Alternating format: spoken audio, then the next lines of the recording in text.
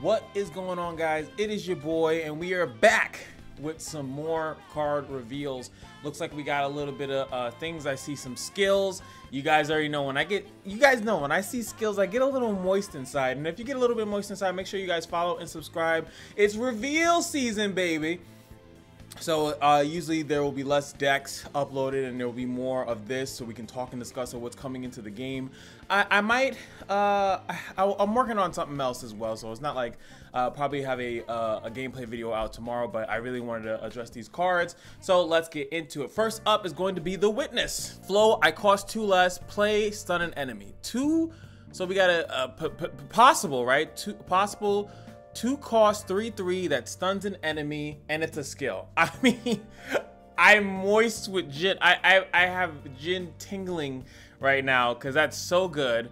Because as you guys know, flow happens to count for skills as well. So not only can this now, since it is again, we're getting more cards that work with Jin's package. And I feel like every other fucking thing that I talk about, like I do watch other people's reactions, right, after I do mine. And I feel like no one's talking about Jin. No one is mentioning that, hey, that new card that that works with equipment and attacks. Boom, Jin has another card you can add into the deck. Jin's deck is expanding as well. And I feel like people need to look at that and realize that his deck is actually expanding as well. And also, this one is actually for the more stun, like the Leona archetype, which we've known it and I've shown. Oh, no, I didn't show you guys the fun stuff. Should I show you something fun?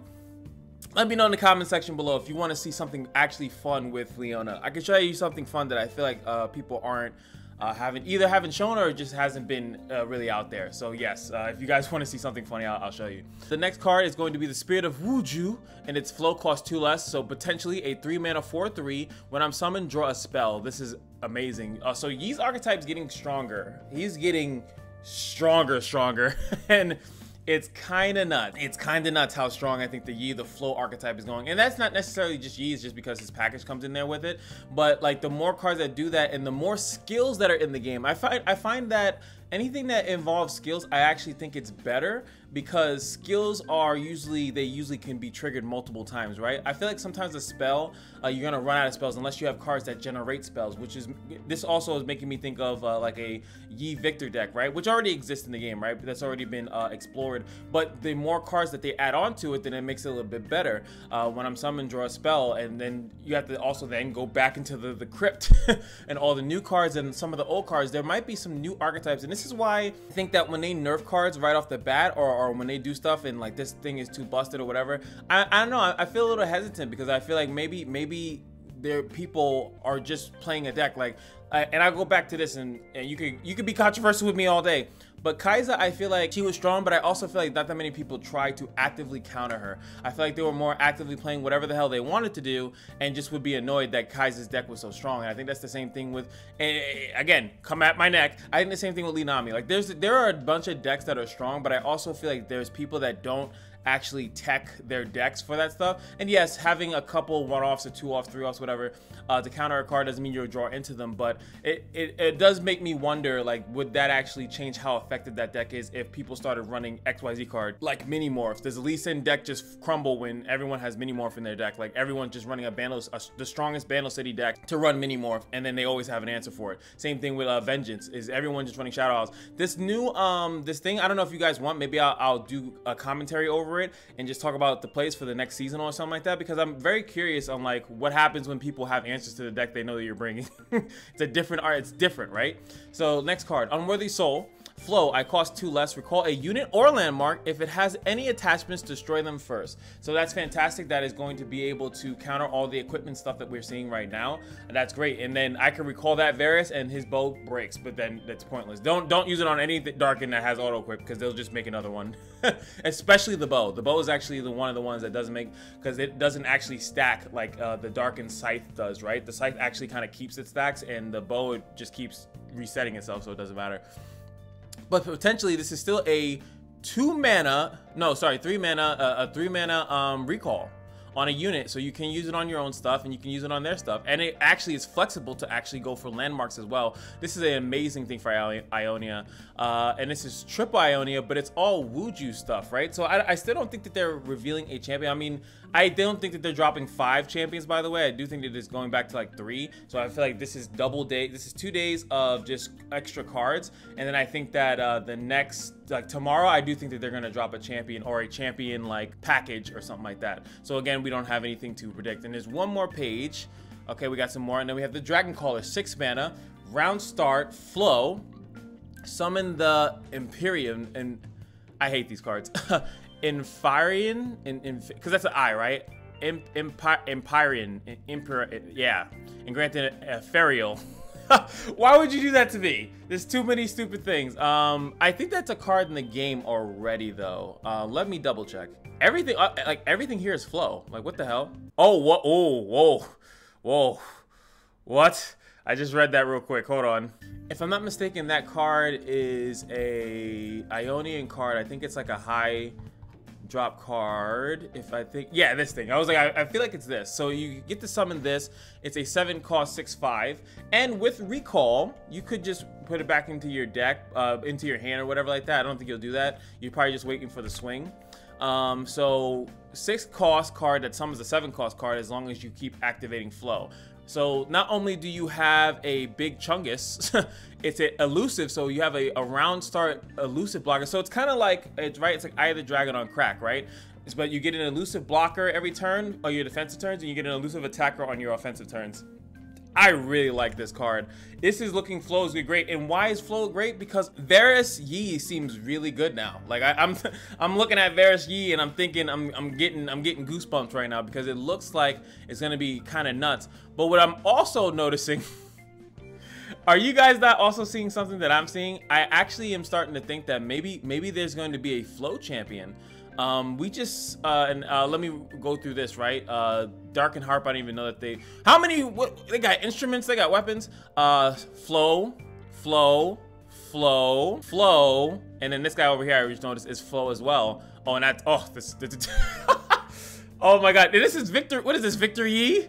Because there's all this flow stuff, all Ionia, and then this thing is PNZ. Holy crap, dude. And this looks nuts, right? So this one is a +2. It's another now again. This is an amazing weapon because before the Catalyst was like kind of the only. Let me just check because you know you guys know me. I take 8 years to do everything. I just like to talk. That's why I'm able. People are like, how can you commentate so long? It's like, bro, I just like talking. Like I could talk all freaking day. So yes, the Catalyst, and this is good because the more equipments they flesh out, obviously, like even the more attached, if they make more attached units for entire Targon or even in other regions, it'll be great. So now we have, instead of just being the Catalyst, which is a really good one for PNZ anyway, but now you have a 2-mana one. So now some of the other equip stuff that we saw before, you can now utilize that a little bit earlier. And I think all the Darkin weapons, by the way, are all supposed to be 2 costs. I think that's just how it's written. it has been written, and that's just how it is. And if at 8 mana, then you can draw this, which this looks absolutely nuts. And it's like, yeah, and then you're looking at TF, right? Attack, draw 2, then reduce those cards cost by 2. Are you fucking kidding me? That's so good. Oh, that's so good. What you could do with that is nuts. Like, just imagine, I'm just thinking just off my ass, right? So let's just say you have it in a rally deck. You have this card with Demacia, and you for some reason can just rally and you draw 2, reduce the cost by 2. Now all of a sudden you draw another rally and it's like a 2 cost, and we all know that the rallies in the game. Rally? Really? Oh, because I have it on. No, I want them all. I want all the rally. Imagine, I mean, if you have level Katarina, she'd be a 2 cost, and then you play her again if she's for some reason was leveled and then died, and then you have another one in hand. Echo is just because of his field spell, which is not that bad of a thing, especially if you predict it or something like that. I do think Echo is going to make a comeback. I don't know in this expansion, but I do think that lowering his prediction and then having all these spells and generating stuff, I do think Echo will eventually come back. Scion is, no, that's gonna work. Galio, not really. Garen, not really. I'm looking for mostly like the spells. So we have like this, boom, the Playful Trickster, off this though. But Playful Trickster, if you were to draw this, it's a, and it's actually in Bilgewater, so maybe you hope to draw this, and that's boom, 2 mana. If you do this, this is a 2 mana give a barrier rally, kind of nuts. just kind of nuts. And this one, the 2 mana give 1+1/+1 and rally. This one is Noxus. This one Bilgewater. So Bilgewater actually has 2. Just saying. And this one is, like I said, this is a PNZ one. But still, I think you can definitely do a Bilgewater rally deck. This becomes a 3 mana thing, and then also I'll even say, remember now that you have the new landmark, not the new landmark, but the thing that makes things lurk, that you could actually possibly run this and the other card, because the other landmark, the reason why I haven't made a deck on it is because it just makes anything lurk, so you don't even need to necessarily run lurk units in the deck. It will just start turning things lurk anyway, so you can get a good hit. And then also what's nice about that is that you could maybe run that and then still run this as well, and your opponent has no idea whether or not you drew this or didn't draw it, right? And then also this, any reputation cards would be really good with that card as well, right? Because reputation, like this one, would go down to 6, and then this becomes a 4 mana when I'm summoning Rally. There's a lot of cool things. Plunder, this becomes a 4 mana heal allies and access Rally. This becomes a 6 mana card. Like, I actually think that, like, and that's why I'm specifically saying attack, right? Because he would attack and then he would draw again, and then attack and then draw again. Because 9 times out of 10, you just played 8 mana.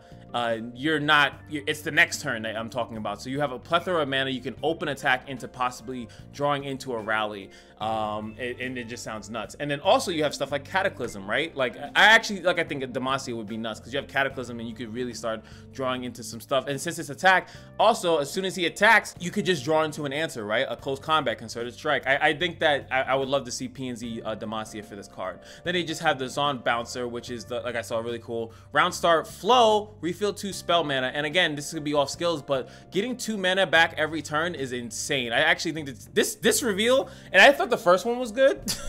The first one was good. It had that one bad card, right? It had that one really crappy card. This one is phenomenal. This one, they're adding so many cards and supporting so many older archetypes that I just can't be anything but shocked and awed. But it does make me think, oh, that crack was serious. It does make me think maybe they're thinking about a flow champion, right? I've been hearing some rumblings about Seraphine, right? That maybe Seraphine is coming into the game. Also, that would make sense with the Darkin Harp, I guess. She doesn't, I don't think she plays a harp. She plays like a, like an electric piano, but like maybe that would be Sona. And Sona, I think, would actually make sense with like a wandering, because I don't know what the hell she does. I think she's like a mute that just plays music, so maybe they make her like a bard that she runs around, and then you can put any card in your deck that has flow, and that my friends, that would be spicy. The card pool would be low, but then you would be able to, if they add more stuff, because obviously the card, that champion would then have their own package, right? You'd have a bunch of the stuff from Ionia, but then if they make more from other regions, which is also cool for other regions to get flow, access to flow, because other regions play spell too. Like a Targon flow card would be amazing. They play a lot of spells, and then you can even maybe think of different things. Shurima flow would probably break the game, and I like breaking games. But hopefully you guys like this video. I was more excited than I thought, because, you know, when you look at it from here, you just like, you don't really get the grips of it. Actually, I can't even read it from here, right? So at this point, I thought it was just 4 cards. I was like, bro, what am I gonna talk about? And just from the first card, the first page alone, just blew my mind out of the water. Like, this card is so good if the equipments get a little bit out of hand. Ionia is having way more answers, and I know Ionia makes the game boring. It slows the game down, but I actually don't care. I love when the game, you have reasons and counters to do stuff. Yi Victor looking spicy, barkeep, nonsensical stuff. What is your favorite card that was revealed so far? Do you think this is good, healthy for the game? Because if you have this generating an ethereal unit every turn, you have the Eye of the Dragon doing it too, Deathmark becomes really, really, really good. It becomes really, really good. Especially when you can't spell death. Oh, wait, why did it go from there? I clicked, what? Okay. Just make me look stupid. Deathmark, yeah, so if you can constantly generate them on a regular basis, on a consistent basis, hey, you can now have a 3 mana, that unit dies. Ionia is looking pretty scary, man. I think that Ionia is one of the better like supporty things, but I actually feel like if they keep getting support in a new champion or something like that, you definitely would see it rise up a little bit more than just Irelia right now. And I always said that Shen's pretty good too, right? I say that Shen's package is really good. And if they improve Yi, there it is. My man Victor Dictor is in the building, man. So yeah, that's gonna be it for me. I could talk for days and hours, but I need to stop. I'll see you guys in the next video. Peace.